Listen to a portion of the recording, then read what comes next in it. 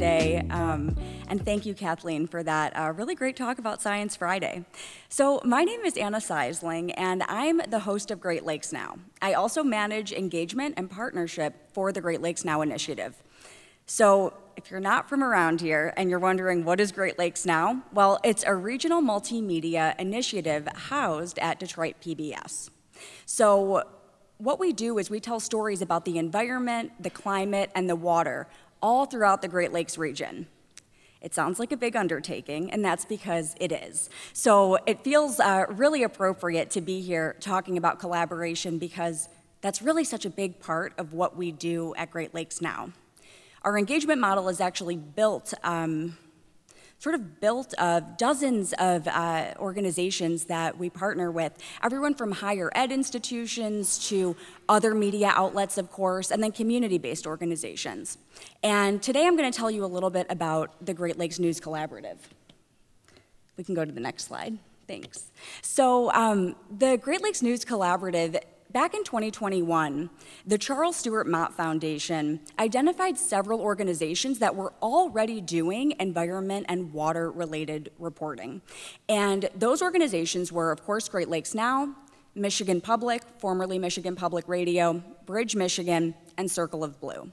And the idea of collaborating in some way, in other words, kind of creating potentially something in terms of a package that was greater than the sum of its parts was suggested. And that's kind of how the Great Lakes News Collaborative came into being. And then the Narwhal actually joined last year, and they are a nonprofit news organization based in Canada, really centering climate issues through a First Nations and Canadian perspective. So now fast forward to 2022. Yay, we won the 2022 U.S. Water Prize, which was a real win.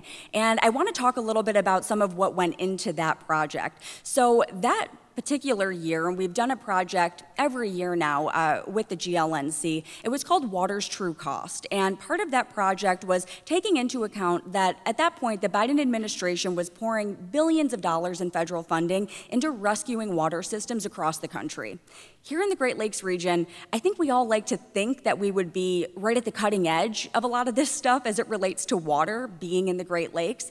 In many ways we are, and yet there were still real, I think, glaring issues. Everything from aging water infrastructure to issues around affordability, equity, municipal funding strategies, and looking at the differences between urban water issues, suburban, and rural. So what everyone did who was a member of the GLNC was sort of take a multifaceted approach.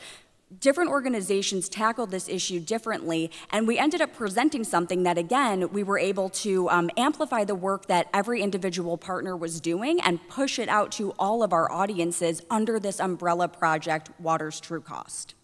Next slide. Thank you.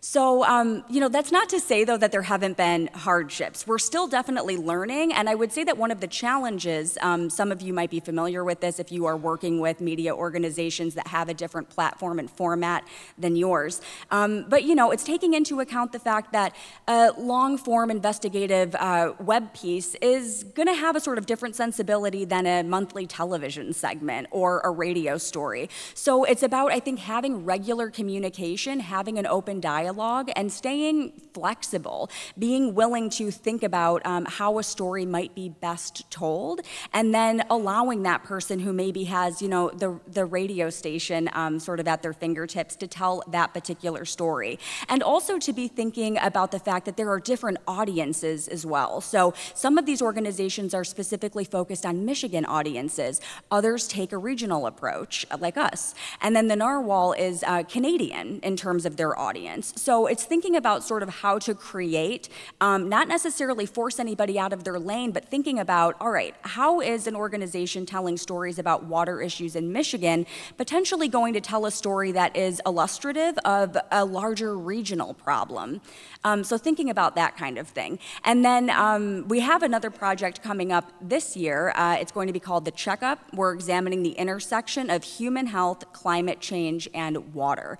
So stay tuned for that. Everything's over at greatlakesnow.org. And I just want to say, too, the other thing that I feel like all of us are sort of moving toward within the GLNC, and it's an interesting thing, is thinking about we have these 5 partners. How can we better incorporate our 6th partner being our audience? And to do that, that's really where my position thinking about engagement and partnership, I'm trying to create virtual events and other opportunities for us to actually present the reporting, the finding for these projects, and then give our audience an opportunity to get involved and ask questions and sort of dictate in some ways the nuances and direction of future projects. So GreatLakesNow.org is the place to learn more about the Great Lakes News Collaborative, and I would also urge you to subscribe to our newsletter while you're there.